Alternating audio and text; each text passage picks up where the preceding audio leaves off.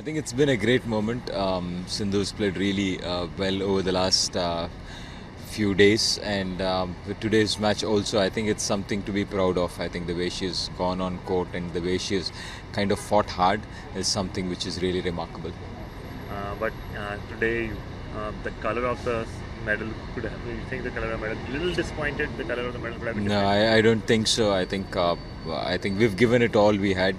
We've worked really hard, and she's given her best on court. And she's lost to a player who I thought played better today.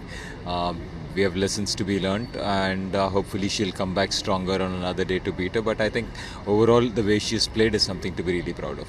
I think she's repaid lot to a lot of people, lot to the country, I would say, by this medal. But I think she's very young. She's 21 years old. She has a huge potential, and hopefully at some day we will have her win many more medals in the future. But I think she's a great athlete, and she's worked really hard, and she's performed at the big stage. I think the initial part of the second game, I think, is where she lost the plot a little bit.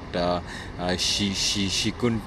The change of ends just didn't have the same kind of focus which it was needed, and that small slip made a difference. And also, I think 11-10 in the third game, a couple of mistakes there, I think, made the difference.